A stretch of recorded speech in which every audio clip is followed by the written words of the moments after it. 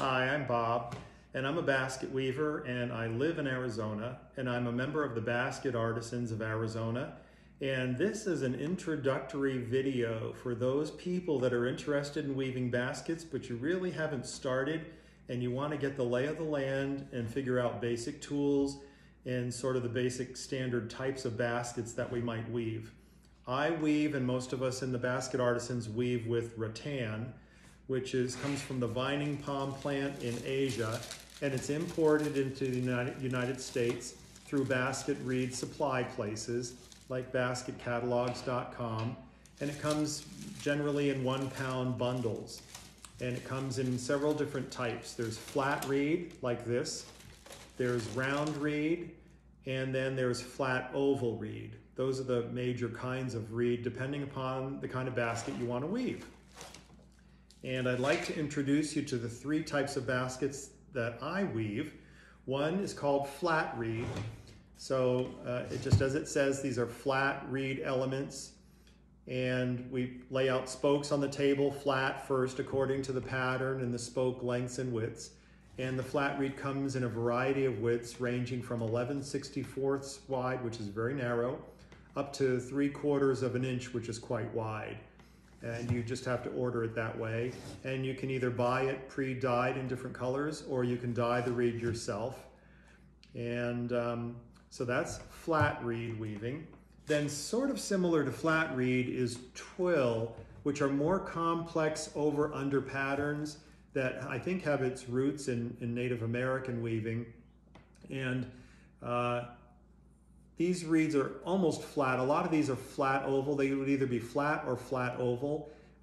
This particular basket uses 1/4 inch for the base and then 11/64 inch for the weaver going up the sides. Most of these kinds of baskets, both twill and flat reed, have some kind of rim. So there's usually a rim material. And on these, it's a 1/2 inch flat oval rim on the inside and on the outside, and then they're lashed together with either waxed linen, like on this one, or they're lashed with a smaller 1/4 inch piece of reed itself. And some flat reed baskets have handles. So I'll show you a couple examples of handles here. This is a large D handle. So we weave the flat reed base, incorporating it into this handle, and then it goes up the side part of the way, and then the top handle shows, and you lash the rim around there.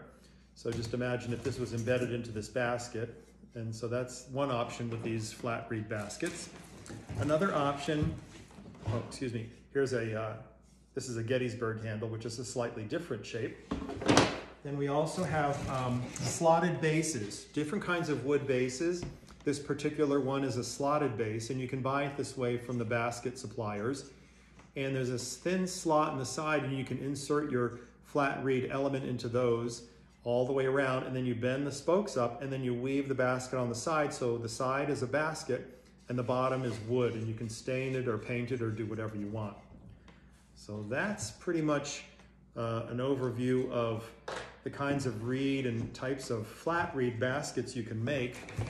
When I weave a flat reed basket, generally, if you don't have a wood base, you're starting with spokes on the table. And what we want to do is weight those spokes down and hold them in place while we're laying out the base. So we need a spoke weight. That's one of the pieces of equipment or tools we'll use. And this is a spoke weight specifically for that purpose, but you can make it yourself. You can fill a Ziploc baggie with stones or gravel or beans, or create your own bean bag, but just some kind of a weight to hold the spokes down. Of course, you'll need a tape measure. Tape measure you need for virtually any kind of basket you weave to figure out and measure the length of the spokes correctly. We use packing tools to pack the sides and bases of the baskets, the flat reed baskets. And it also comes in handy when you're working with the lashing on the top rim of the basket. And I'll put this here so you can sort of see the top rim.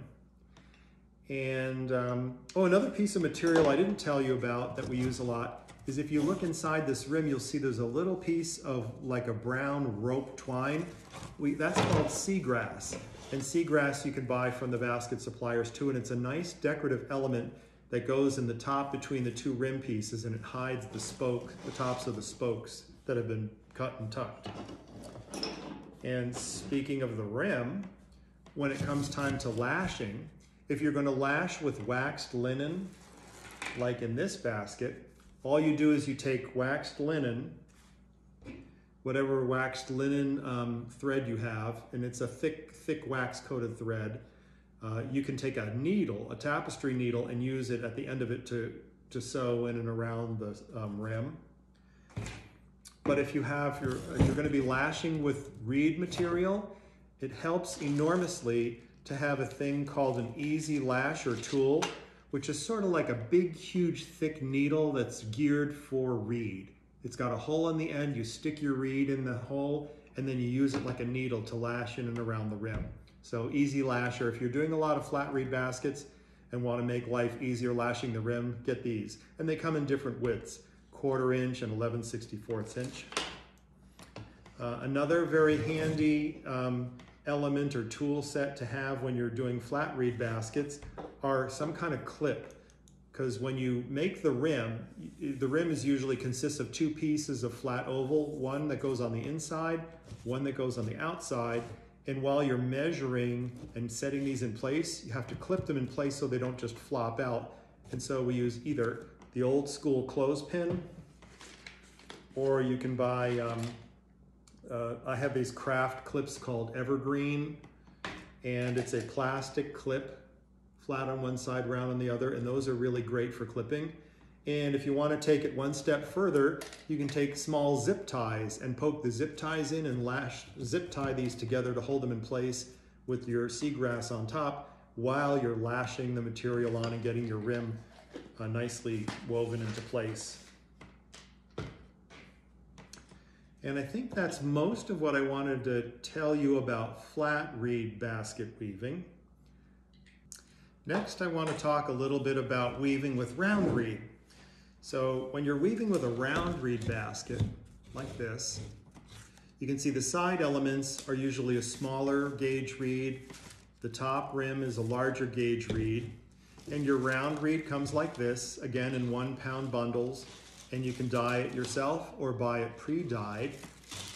Again, you want to soak it all the time in water to make it very pliable and flexible, and the second you feel it drying out, take your spray bottle and spray it and keep it damp.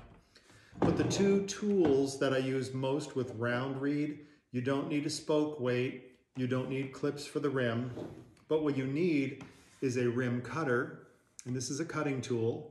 It's a sharp clip tool, and you can get these online or network with people, your other weavers, and they'll tell you how to get these. And then there's a crimper cutter tool, which I find very handy. To me, it's an all-in-one tool where it's like a beading tool and it's a crimper cutter, and I think you can get these also on the basket supply stores online. It has a wider section and then a narrow tip. And if you put your reed through the wider section and gently crush it, you can take the reed and crush it enough so you can bend it and make little elbows. And in a lot of round reed weaving, you do that to tuck the reed in spaces. If you clip it at the very narrow part of your tool, it basically cuts the reed off at a point. So this crimper cutter tool becomes a very, very handy tool in round reed weaving. And if you are interested in weaving round reed baskets, there are a lot of available patterns out there. But if you want to have sort of an all-in-one compendium of everything to do with round reed and learn how to weave bases, all the different side weave techniques, how to weave all different kinds of rims, and how to do rope wrapped handles, you should get Flo Hoppy's book, Contemporary Wicker Basketry, and it walks you through all those different elements, bases, side weaves, rims, how to calculate the spokes you need.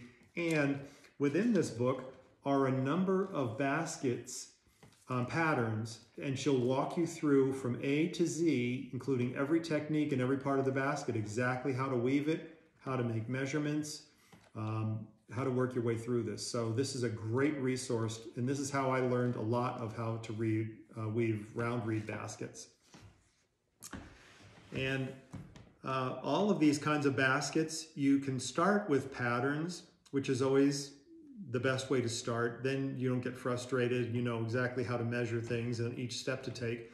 But as you evolve with basket weaving, feel free to vary things. Vary the shape, vary the kinds of reed you're using on the side, vary the colors, mix and match some of the patterns. And then little by little, you start to create your own baskets and make your own design. And I just made this one up weaving a couple of months ago.